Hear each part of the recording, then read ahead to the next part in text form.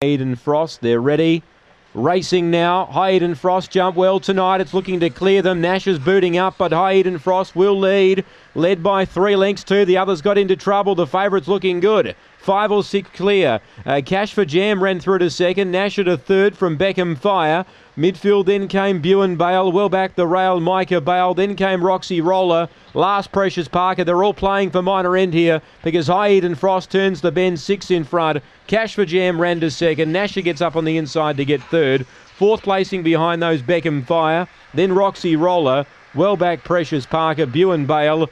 Micah Bale. The time is 29.85. Yeah, personal best here for High Eden Frost. Jan Jones, well, he jumped better today, didn't he?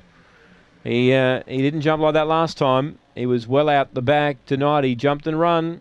And once he led, it was all over. He's pretty strong. 7 the winner. New personal best for him.